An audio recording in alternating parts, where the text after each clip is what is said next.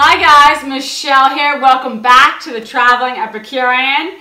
Today I'm going to show you how to make one of my favorite all-time dishes, shrimp scampi and linguine in an amazing sauce made in mere minutes. It's made with garlic, butter, clam broth, and white wine. Oh my goodness, it's out of this world. Let me show you what we're going to need to get this going. This is what we're going to need to make our shrimp scampi. I have a pound of shrimp. I have 2 bottles of clam broth. I love Bumblebee. Olive oil, salt and pepper. I have 2 lemons. I have lots of garlic here. I have 4 cloves finely minced. I have a tablespoon of shallot that I finely minced. And I have 2 large cloves that I just smashed. We'll probably be using about 5 tablespoons of butter. I have some grated cheese with red pepper flakes and without. And then I have a 1/4 cup of finely chopped parsley, the flat leaf parsley. And I also have a 1/2 cup of white wine and a pound of pasta. So let me show you how I clean and devein our shrimp.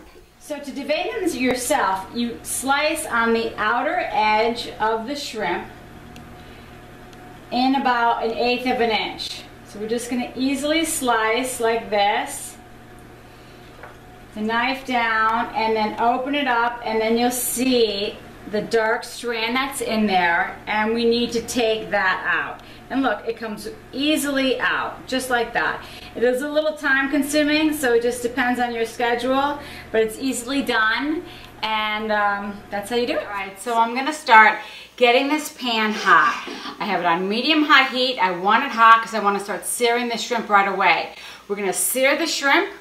We're going to take the shrimp out of the pan, begin the sauce, and as soon as we begin the sauce, we're going to put our pasta in because that's how quick it is to make the sauce. I love my shrimp scampi because the sauce tastes like you spent a lot longer on it than you actually have. So our pan is getting hot. I'm going to add a tablespoon of butter to this, and then I'm going to start adding in the shrimp.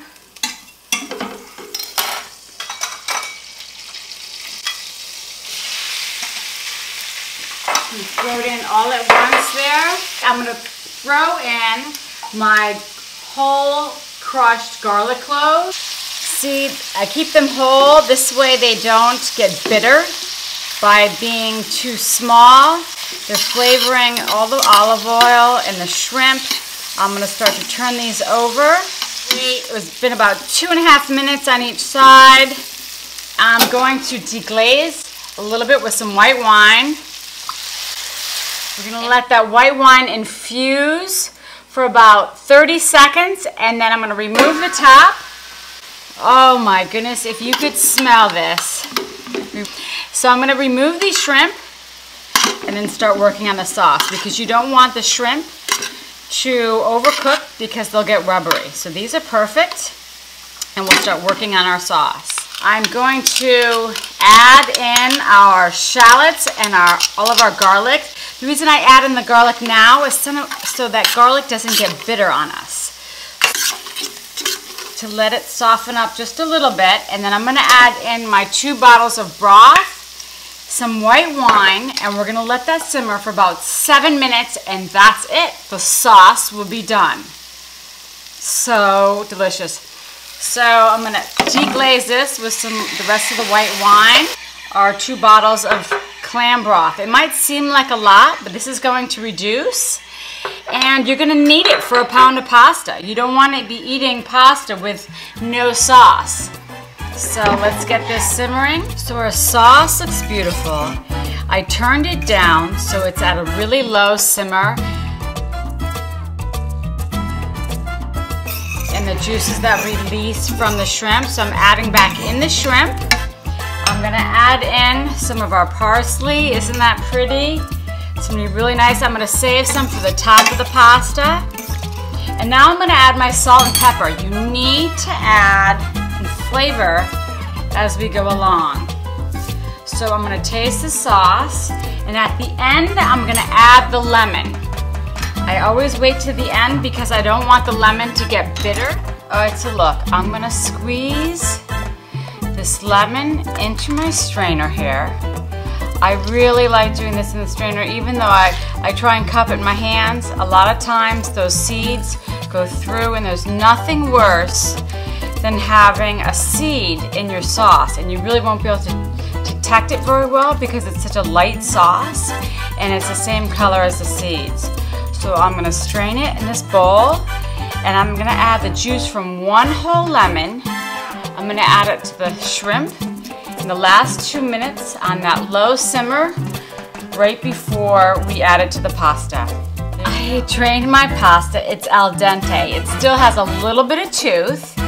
I'm going to add in my 4 tablespoons of butter now. I like to have the pasta start to absorb some flavors like the butter. We're going to do a little bit of salt. I want you to try the pasta before we add the sauce and make sure that it's flavored.